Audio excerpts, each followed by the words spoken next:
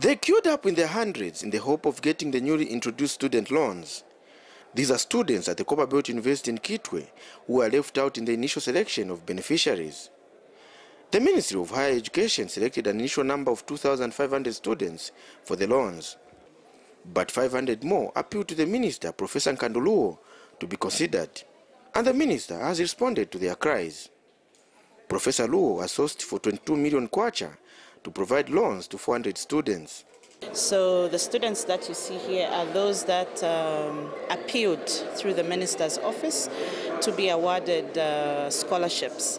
They did apply in the first place, but they were left out because we only have spaces for 2,000 students.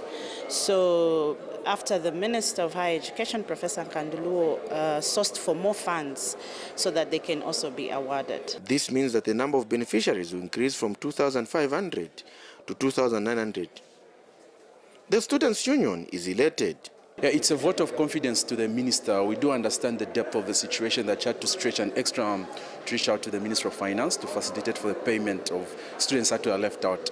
I think in the past you did hear in the media where students were arrested, and this is a group that the minister had gone beyond our operating lines to go and try to source for funds. So on behalf of the students, that's a vote of thanks to the minister and also to the Bursaries Committee for facilitating the awarding of loans to most of the first years that were left out. And I think as a students community, we are very, very humbled, and we're very happy that the gesture that the minister has made, because this was done when the names that have been added were actually above the budgeted. And so we are very happy as a students community. We wish to thank the minister and the government at large, because it has showed that they have hope, and they have the value that they have put towards education. Officials from the Ministry of Higher Education are screening the would-be beneficiaries to ensure the right people take up the offer.